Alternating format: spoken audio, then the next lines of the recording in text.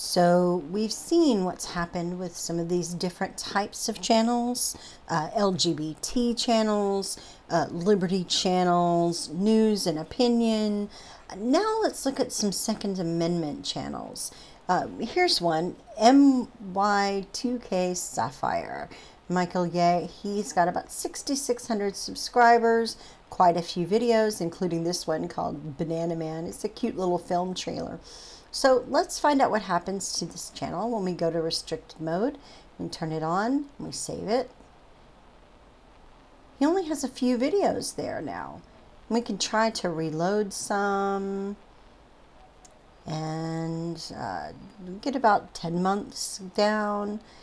He had many, many more than this. In fact, 70% of his channel, 61 out of 221 videos are invisible, including the Banana Man, which this is about as graphic as Banana Man gets. This or a friend of his pretending to use bananas as guns. And of course, when you go back and refresh under the restricted mode, it's restricted. I don't understand why, but there you go. It's not just that channel, Tauflader Mouse. They've got quite a bit of videos, including different rounds they've created out of things like doll arms and Lego bullets, things like that. Refresh that one, and 2 videos. In fact, 78% of his channel is restricted, is hidden under restricted mode. So you can try to load some more, but it doesn't work very well.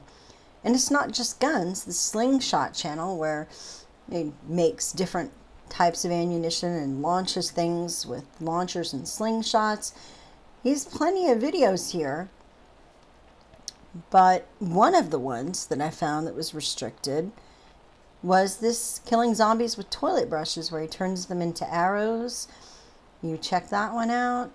And if you refresh it, it's disappeared, which is interesting. 94% of his channel disappears. If you go back and look and refresh it under the restricted mode, most of it's gone.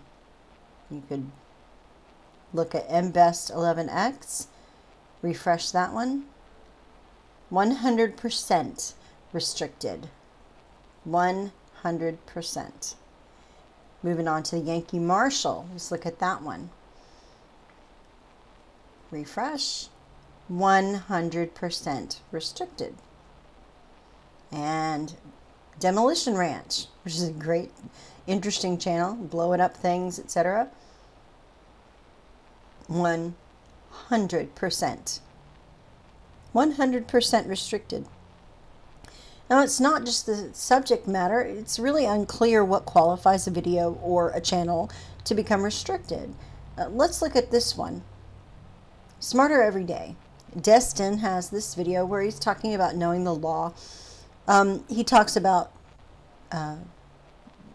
videos that a guy's taken of trains and how the cops reacted at that time.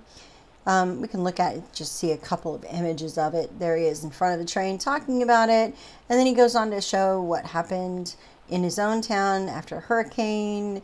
The cops showing him how to handle particular weaponry. That's as controversial as it gets, but it's restricted. But the interesting thing here is if you go ahead and type in that video title, Smarter Every Day, 8 Know the Law, and go ahead and try to search for that, the video comes up. It's been mirrored somewhere else by another account, so you can see it, and nobody has. It's got 1 view, and I think that view is mine. But it's the same video in restricted mode, but it just hasn't been restricted.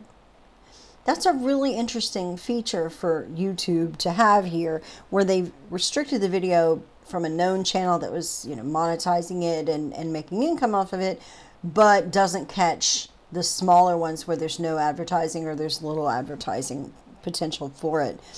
Right now, restricted mode is voluntary, but is that going to stay that way?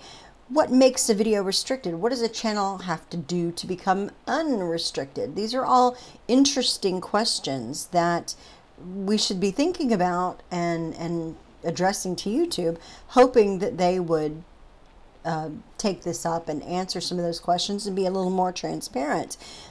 Is it related to the ad pullout? There are so many ads or so many companies that are pulling ads lately, and we're just not sure if that is part of what we're dealing with here. Are we dealing with an ad issue? This is an MSN workaround for some people. Mainstream media doesn't cover everything, and these channels do. But look what happens. You can look down this list at these particular channels that we looked at and we put into our spreadsheet, and you can see the percent of their channel that's restricted as you go down. I'll just leave this up and let you look at it for a few seconds, but it's something interesting to think about. Will YouTube develop a review process? Will they tell creators what they need to do to remove restrictions from their videos? What topics and what subjects are being restricted? All these things are things that YouTube really should be pressured and pushed to answer for the creator's sake as well as for the own platform's sake.